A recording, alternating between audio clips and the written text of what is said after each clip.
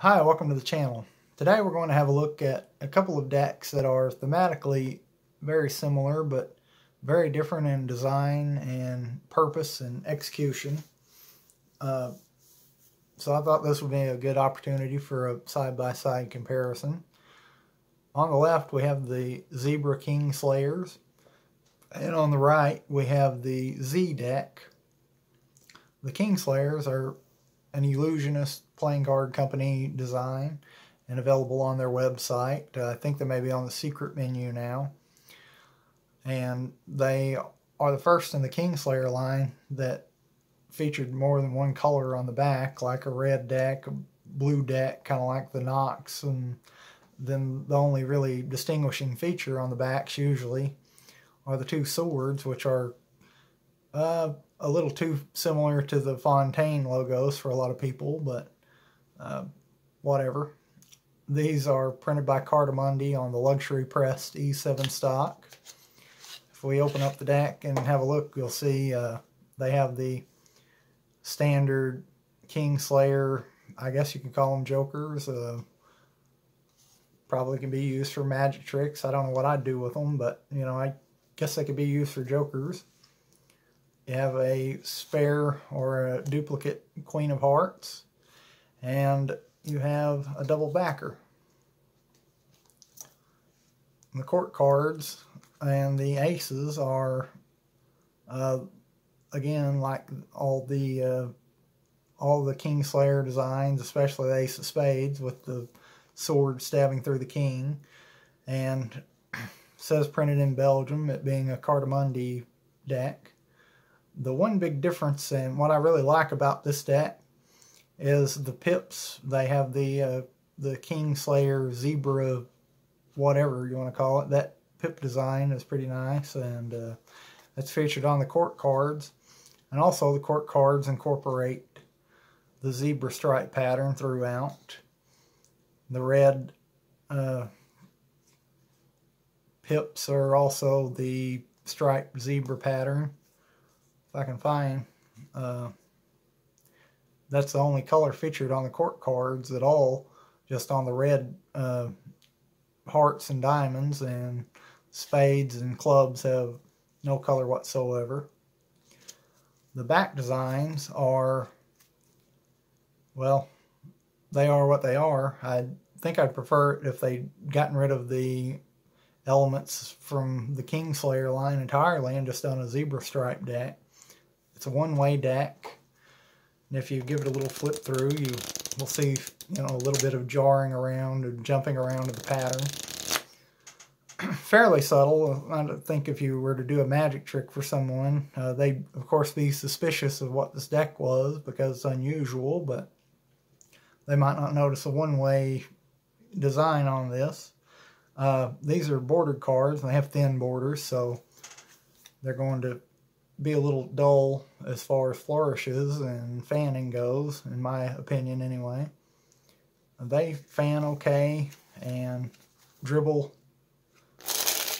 and spring. This is, I think I said it already, but the E7 luxury pressed E7 stock's very thin stock, and I think the latest Cartamundi stock. I'm not a big fan of this stock. It has all of the problems of other Cartamundi stocks and probably more because it's very thin. It has kind of a lacquered look to it. I can kind of shine and get the light shine on it. You can see I don't really like the finish, and you know, it's kind of an effort at doing an air cushion finish, but it doesn't look too good, and it doesn't feel great either to me.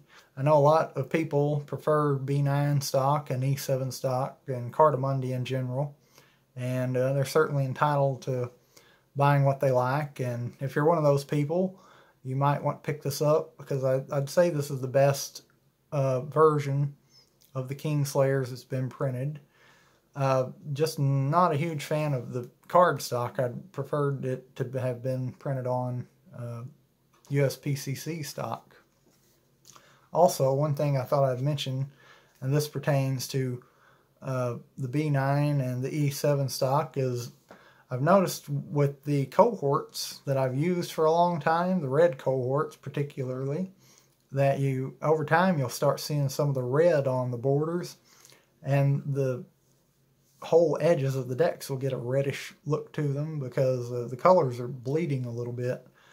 Also, something I've never seen on a USPCC deck that I can think of, but it certainly happens with Cartamundi. So it's one of the things you'll notice with the wear and tear of these decks is they're not as resilient.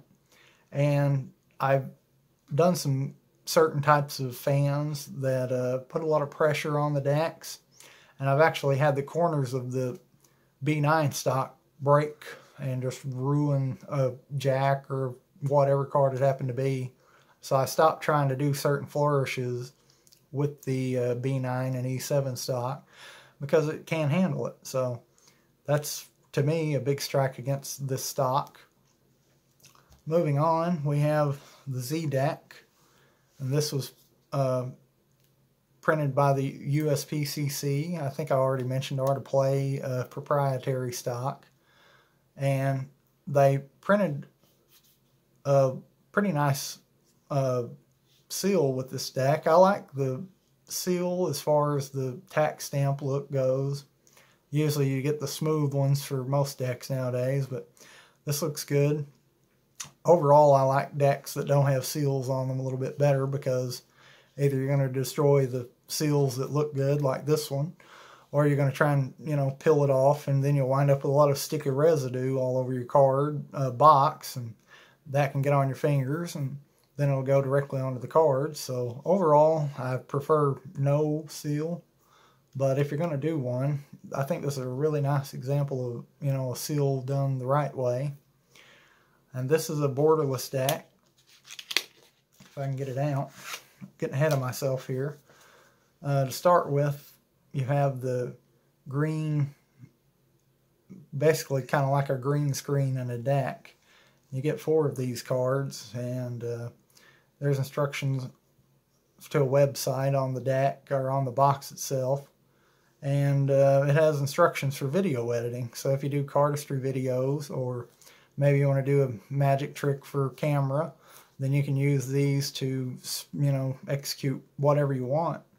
I believe they're universal. Like, I don't see any reason why you couldn't use them with other decks, like the Kingslayers or any deck you happen to have. I'm not sure about it, but I'm pretty sure you can use it with any deck. And so something very new. I haven't seen it in any deck before, and it's very interesting. It goes a little bit beyond what I'm capable of doing. As you can see, I don't do any editing other than maybe hitting the pause button. So I'm not going to be using these, I don't think. But, it's nice to see them making some advance in cardistry and magic and such. So, interesting cards. The cards themselves are borderless, which is my personal preference. I like borderless cards a lot. And these in particular are really nice in fans. You can see it has the Z logo, the name of the deck, right there on the back built into this design. The registration isn't perfect. You'll notice that along the top edge you can see a little bit of just a sliver of black here.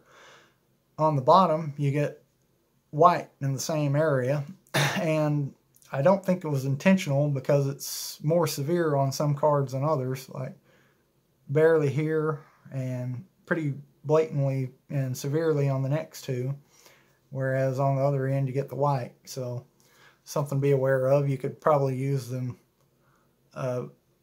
subtly as a one-way deck, but I don't think these are really as good for Magic as they are for fanning and cardistry moves. These look really good in fans. As you can see, you get some unique lines and patterns and such. You can see the lines on this come around and kind of terminate on the back of the top card. I think that's a pretty neat design choice and visually interesting. These cards are really good quality. If you like crushed stocks, I think you'll like this deck. They feel similar to the plaids and the standards and the reprints of the, what is it, Podo or Pudo or however you pronounce it. Also Bower to play. This deck on the face of the cards has a very simple ace design, little underwhelming, just has the Z logo built into it. And fairly standard, maybe a little elongated pips, but not a lot going on. Standard layout. You get to the court cards, you'll notice that each of these cards has the Z logo built right into the center, and they have the zebra stripes throughout. But I don't think they're done quite as well as the Zebra Kingslayers. And that's probably the one area that I'd say the Kingslayers excel over this deck, is that these are a little bit simplistic compared to the others, and you know, depends on your taste, but I think I like the Kingslayer court cards a little bit better. The red has been replaced with kind of a washed out, almost orangish looking color that's on all the diamonds and hearts. You can see the color stripped down of the clubs and spades. Then you have the unusual, I don't know, I don't want to call it an orange. It doesn't really look orange, but sort of a very, very, very light red. So then, of course, the aces are standard. The real star of this card is the back design, I think. And this deck looks really impressive in motion, doing different cardistry moves. As you can see, it has a, whoa, almost an animation to it as you do certain moves. Pretty interesting. Overall, I prefer this deck, and I like borderless decks in general. They look good in spreads, and they look good in fans. Of course, if you put this upside of a deck of bees, these are going to look a lot better for cardistry and more interesting in movement. These are designed for cardistry specifically, and I think they're really good for that. Whereas if you're wanting to do magic tricks, you may like the Kingslayers better. And that is the comparison. You can kind of decide for yourself. I think they're both worth picking up. I think the Kingslayers, these are the best version of the Kingslayers in my judgment, but almost would have been better if they weren't Kingslayers at all, and I would have liked them better if they'd been borderless. Certainly would have been more interesting to use. But overall, for me, I like the Z deck, and I guess you can leave me a comment below if you have strong feelings one way or the other, or if you hate USPC or USPCC and love Cartamundi, you can, you know, tell everybody which one you prefer. One other thing I want to point out is I thought I'd experiment with different surfaces.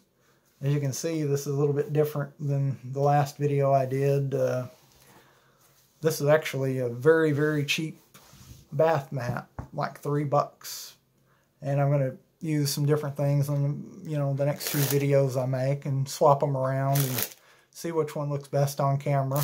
I couldn't resist the appeal of this because of the, you know, way it looks if you rub your hand across it one way versus the other. It's too cushiony. I've been messing around with it, shuffling cards on it. I use anything I can get my hands on to avoid buying a close-up pad. Don't want to invest in one of those, but I do like to experiment and see what works well. So maybe over the next few videos you can kind of pick out the one you like best, and let me know if you have any suggestions for, you know, surfaces or what you like to use. I found that neoprene sleeves for laptops work good. Some mouse pads are okay. They're a little too thin. This one's a little too thick, so it's like, you know, the Three Little Bears or Goldilocks or whatever. I'm trying to find just the right one. So anyway, thanks for watching, and hope you got something out of that. Have a good day.